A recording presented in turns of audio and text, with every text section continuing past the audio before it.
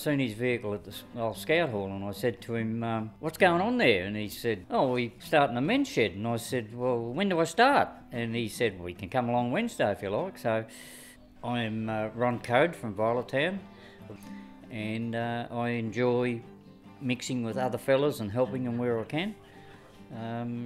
So that's a part of the deal. I'm John Broadhurst, I'm the coordinator of the Violettown Men's Shed. I decided to take up an offer that was made to me by the community house coordinator, and that was to start up a men's shed. A normal day is a fairly busy day from start to finish, and you can see people doing stuff they like doing, and that sort of gives me a bit of a kick to know that we're helping other fellas that are perhaps down and out a little bit.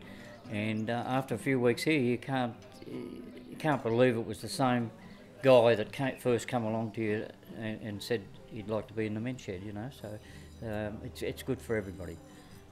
I'm Frank Curry, and I do enjoy coming in here.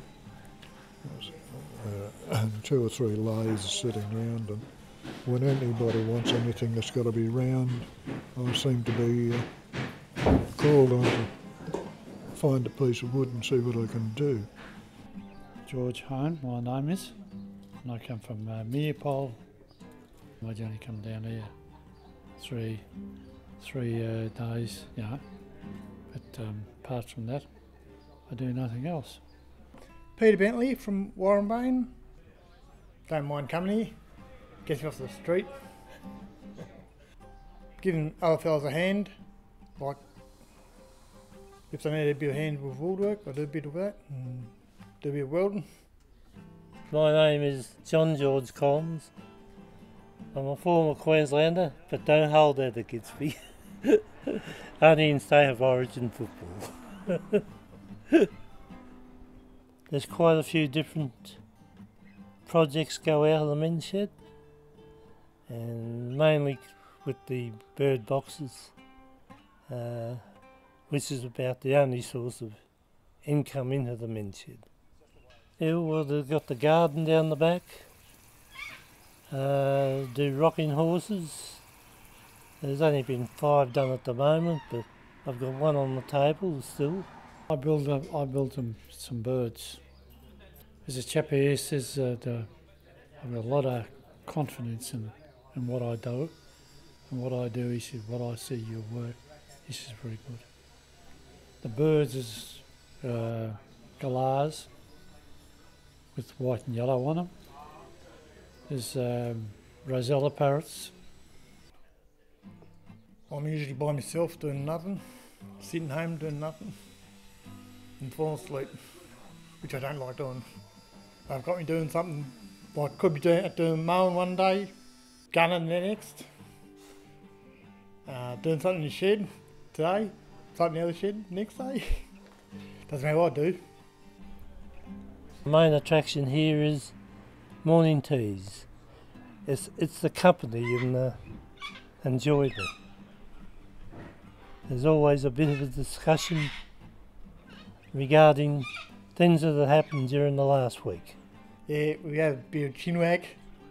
See what we've done the last week, what we're going to do hopefully next week.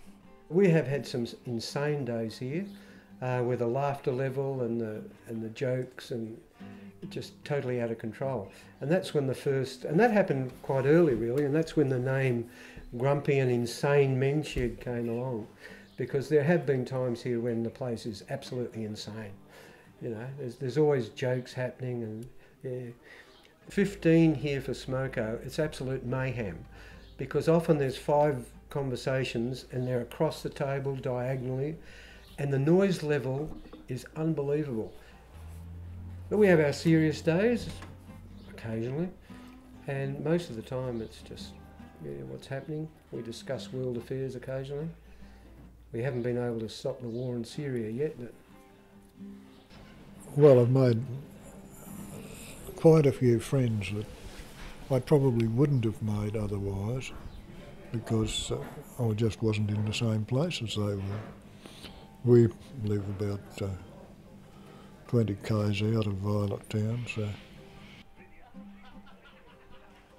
we might have 5 here working, but 5 to 10, there's anything up to 15 in the shed.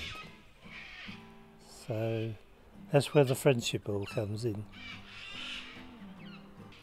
When I originally came here, I was down in the dumps. Now, no troubles now. Well, it's felt good for me. It's just brought the spirit back to the body.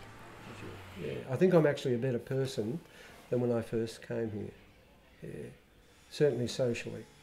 I'm not in a hurry at the moment to give this job away, because I'd have to say it's probably the best job I've ever had. Yeah, I hope it's here forever, because I think communities need places like this.